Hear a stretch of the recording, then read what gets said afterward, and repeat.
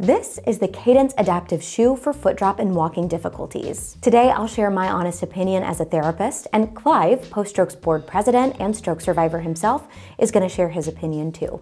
Let's get into it.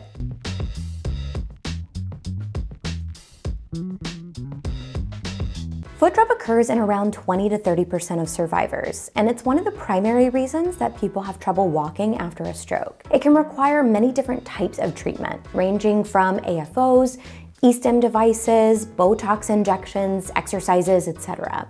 But the Cadense Adaptive Shoe is truly the first of its kind. But before I get too deep into this review, let me be completely transparent.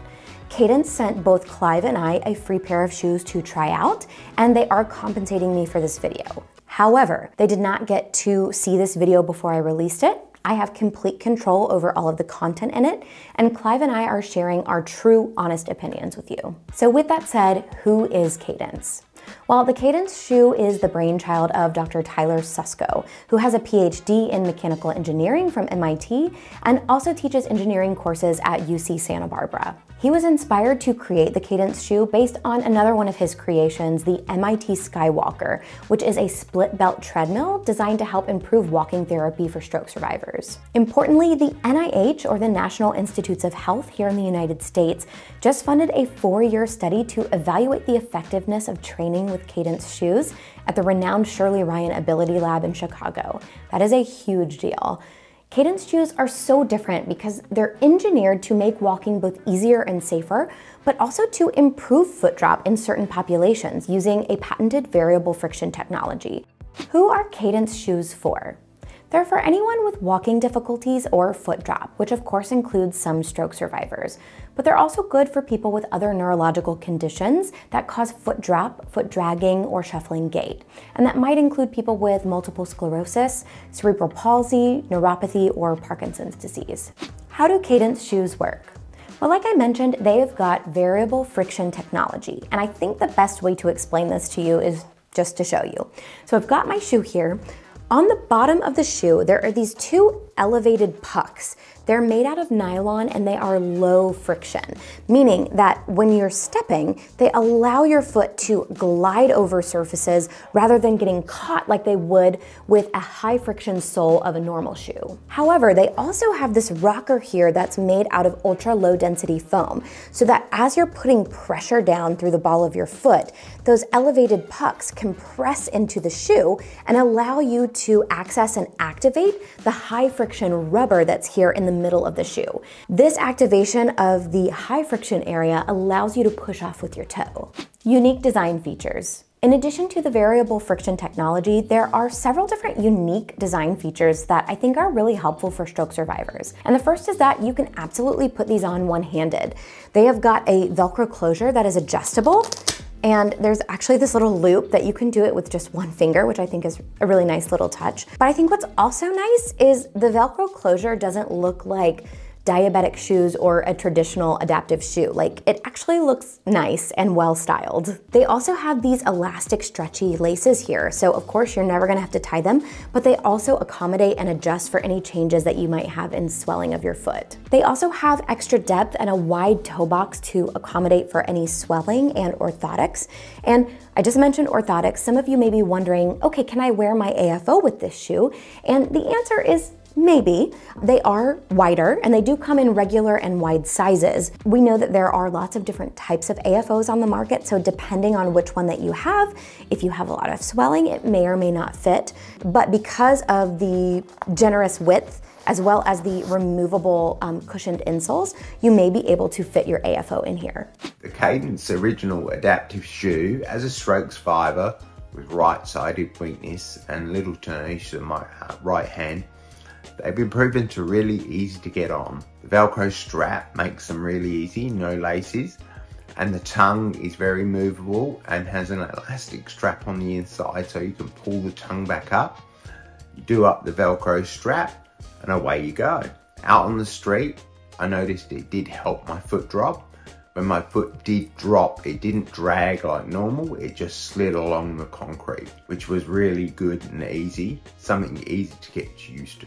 Let me talk about, from a therapist perspective, what I think is great about these shoes. They look great. Like, they just look like a great athletic shoe. There's nothing about them that makes them super stand out when you're wearing them, which is so nice because as someone who has to recommend a lot of medical equipment, and for anybody who's had to use a lot of medical equipment, it's usually ugly. It's not cute. So when you can actually find something that's really stylish, that just looks normal, but also gives you the adaptation that you might need, like, that's a huge win in my book. Another great thing is the functionality of these shoes. So, of course, I mentioned they absolutely help you to compensate if you have foot drop, meaning those low friction pucks help you to glide over surfaces rather than drag your toe.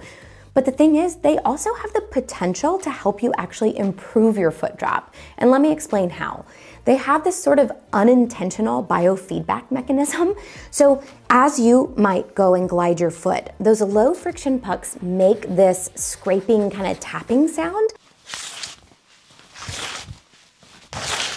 And what they found is that biofeedback mechanism, hearing that scraping sound as you're stepping, means that, hey, I'm dragging my toe. And what you can do with that is practice picking up your toe so that when you don't hear that scraping and tapping, you know you're stepping correctly and not dragging your foot. These shoes are also built to last. Under normal wearing conditions, they should last for about twice as long as a normal pair of shoes. I also think it's important to point out that they do offer a warranty. So they offer a 90-day warranty to cover any manufacturer defects that might be present, but they also offer a 30-day warranty for you to try out and see if they're right for you. The only thing they ask is that you wear them over soft and carpeted surfaces, just to make sure that you don't mar up the shoes in case you decide they're not for you. They do offer free shipping to the lower 48 states, and they do ship currently to the United States and Canada. However, they are expanding to the UK and most EU countries in 2025. The shoes come in a wide range of sizes, with women's ranging from 5 to 12 and men's ranging from 8 to 14. They do have some half sizes, and you can either get regular or wide. One of the things I think makes Cadence really special is that they offer support after you purchase their shoes. You get a series of emails, and it goes over how to use the shoe most effectively, how to get used to them. They also have videos on their YouTube channel which go over some of those things as well. A couple of things I found when I first got the shoes were they were very slippery, so I would suggest walking on carpet or indoors until you get used to that slippery feeling. Once you're outside, it all depends on the surface you're on. If you're on concrete, you'll find they'll slip. If it's wet, they get even more slippery. Then walking from outside to inside, say a shopping centre where the floor is tiled, if they're wet, is quite dangerous. You need to make sure you dry the shoes properly. So there are some safety considerations you need to keep in mind. There is an adjustment period for some people. They have these low friction pucks, like I've mentioned, but because they are low friction, they may be or feel a little bit slippery to you. Start out wearing them on carpeted or, a surface with a rug before you go out on hardwood or before you go outside. The second thing to consider is you may or may not want to drive in them. For some people, they may adjust and it may be perfectly fine. They feel safe to do so. They have good control. For others, that slick, low friction puck area may slip and slide on the gas and the brake pedal, and you may not feel safe enough to do that. So it may be one of those things where if you are driving, having an extra pair of shoes in your car just may be a little tedious if you need to change your pair of shoes when you go out. The last thing to consider is that the shoes cost around $200 US, which is not nothing. That may be far too costly for some people. They do offer 0% financing options, and you can use your HSA or FSA to pay for them. And also, if you are looking to get $10 off of a $100 order or more, you can use the code POSTSTROKE when you check out to get that $10 off. What's the takeaway?